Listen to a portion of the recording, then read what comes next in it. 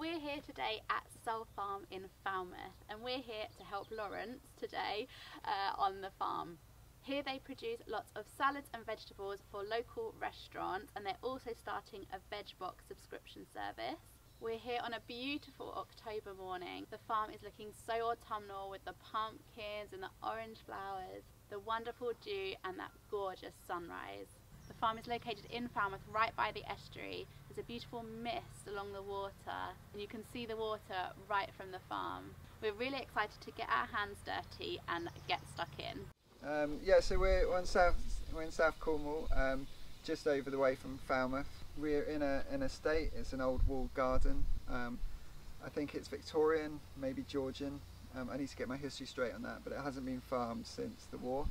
Started Soul Farm in my head years ago, but in reality, in this spot, it was this time last year. I've got this sort of line in my head that soil is the soul of our society.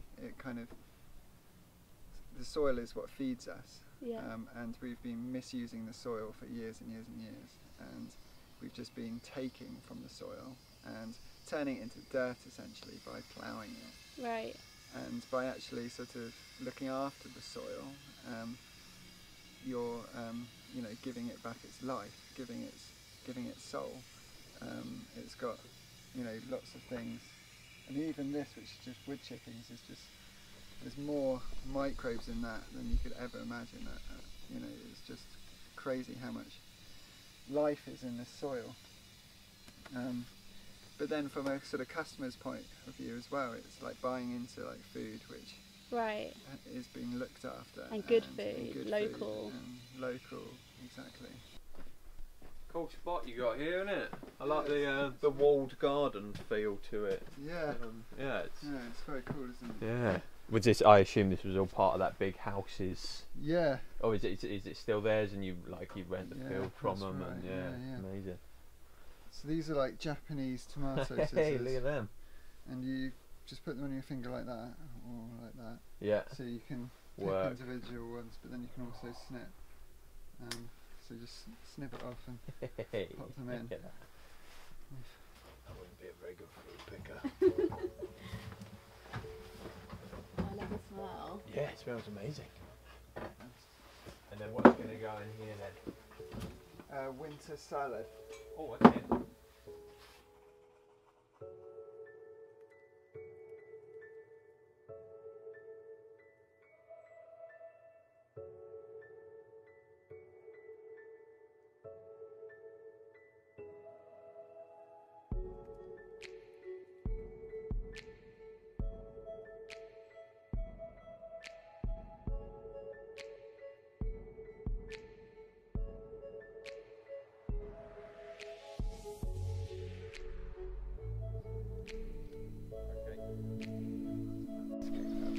Let's just collect them up and supply the greenhouse. Yeah, just on the grass near there. Yeah.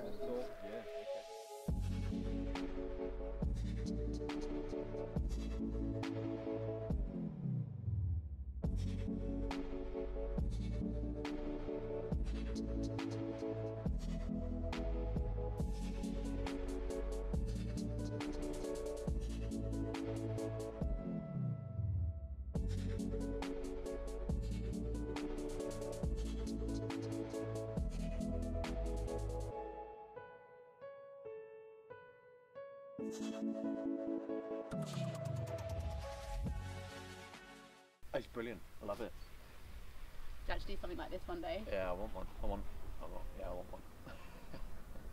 What do you like about it? Small. I'd have a smaller scale. It's a lot of work. Oh, this to is turn massive. something like this into a business. Do you know what I mean? But just for your own food. for yourself, it'd be great. Really cool. Day a week. Yeah, we could do something like this. It's really inspiring, isn't it? Yeah. We're here in grounds. There's a beautiful house, and this used to be a walled garden, and it's now home to Soul Farm.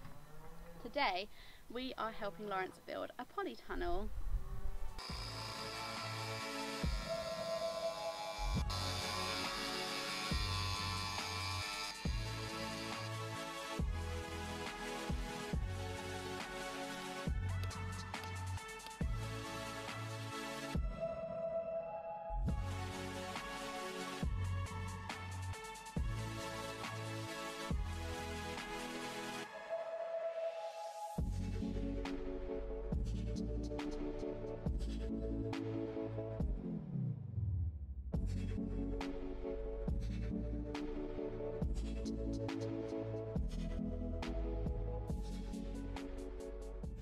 I think there's room for lots more small farms. I think it's the future, Yeah.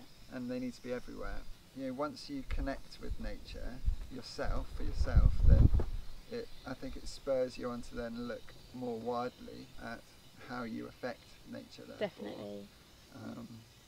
You know, initially it's like, oh, look at those beautiful bluebells, and you go and pick them, and then you learn about bluebells and realise that you shouldn't pick them, and then, you know, your knowledge kind of grows, and then you know, it just expands out and out. Right. And we, you know, pick our salad at the right time of day, so we always pick it before dawn, and then it gets washed straight away, and so it's at its nicest flavour then, and then you're capturing it at that point in time. And then the other thing is that we don't have like fridges here or anything like that, so we have to pick and then deliver, and so the clients and the customers get it straight away. So on Instagram, soul.farm, website too, soulfarm.co.uk, and I'll be opening up registration for boxes for next spring on the website then, for anybody that's in the Falmouth and Truro area. Yeah. Thank you so much for having us today. We have No absolutely loved it. I'm sure you can tell how much we've got stuck in. We love it, and I know we'll be back again to see throughout the year, all the different seasons. Yeah, please do. I can imagine it changes quite a lot here. So yeah, it definitely does. And thanks so much for your help. No, it's fine. Yeah, definitely couldn't have done as much with that. It was brilliant. Polytunnel without your help. Yeah, Jim was in his element.